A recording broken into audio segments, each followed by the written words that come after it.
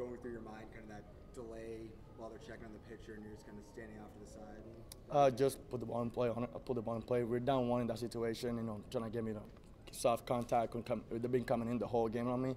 So just put the ball in play, because strikeout would be huge in that situation for them. So just play pepper, put the ball in play, bring the run in, and hopefully that's what I did and went over the fence. What was the difference in those first 7 innings from a team perspective compared to those 7th and 8th innings? We were just missing a lot of pitches. We're usually a hitter, team hitter like likes to hit the fastball a lot. We were just missing them the whole time, clipping them back to back.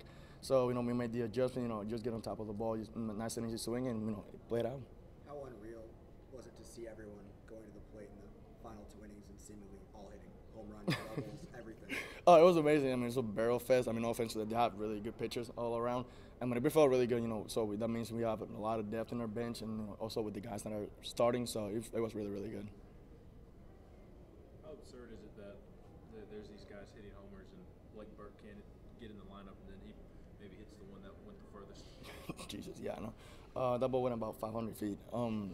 No, it just shows like our depth. We got guys, and like you said, we got guys on the bench that can put up numbers like the way we are right now, and they're not even playing because there's only 9 spots on the field, So that actually a good problem to have, whenever like one of us gets hurt, knock on wood, doesn't happen or anything. So we got guys that can, do the job just as better. So. Your counterpart over there, middle infield, Portland, he's been red hot the past few games. Just what have you seen from him, and what has he done to kind of start getting going there? Just a guy. He works. That guy works. You see it in the cage working. Literally working 24/7. And he's good for him. He's paying off because the boost his confidence up. And he's a great hitter. You will see it. He's a great hitter, even better defender. So I'm really, really happy for him. So like you see, he's just paying off. He's really good. Can you explain a team going from 3 hits through 6 innings to 17 runs by game end? Yeah. So I guess just make it simple. We're like I said before, we're just missing the fastball. We usually don't do that a lot. So we just put a nice little swing, trying to get on base, get the rally going, and that's what actually helped us out a lot. And we made some big swings, some big moments. So we got everybody in the lineup to go. So. We scored 7 runs or more now. I guess 3 times past 2 weekends. Just what's it like being an offense that can explode? Really, it feels like at any time. It just shows. Like I said before, we can handle the bat very well. Pretty much known for that. But we can also play defense. So if we don't do it on defensively, we can do it offensively as well. So it shows a lot.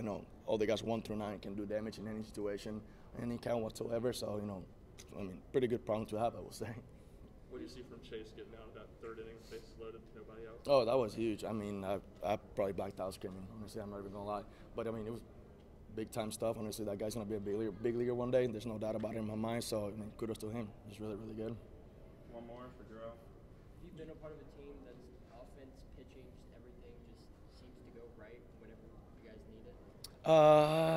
Yeah, in the past, I guess, but not as good as this one. And last year we had pretty good pitching and stuff, but I will say from the difference between last year's teams and these teams, we have a little more talent this year. Last year's team we just wanted it more, I guess, or more type of grind players. And this year, we can get out with a lot of things like pitching. We got 3 probably first rounders on the starting on the weekend, and we got guys 1 through 9 just banging the ball around. So like I said, it's pretty special to be a part of this team. Thanks, Jorel. Absolutely.